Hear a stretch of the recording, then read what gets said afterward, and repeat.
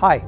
Momentarily, you will be walking through the doors into the United League of Nations, where you will be interacting with many politicians who have also been recently elected to positions of power based on the promises which they made on the campaign trail. Oh, those promises. There are three very powerful lessons that will come out of this experience. The first is, how do I work optimally with others who often have a different agenda or a different set of priorities? The second is, how can I personally contribute to eliminating an environment of silos so that we are all able to work in a silo-free environment? And the third is, how do I deliver on my own personal accountabilities while at the same time supporting the accountabilities of others and of the larger organization?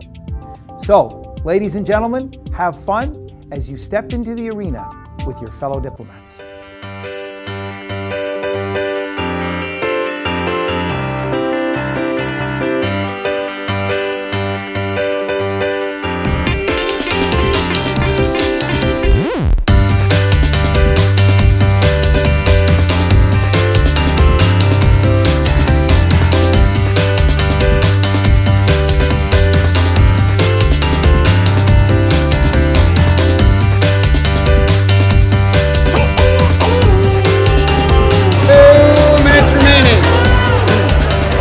Ready to start now. I think somebody should go here and somebody should go there.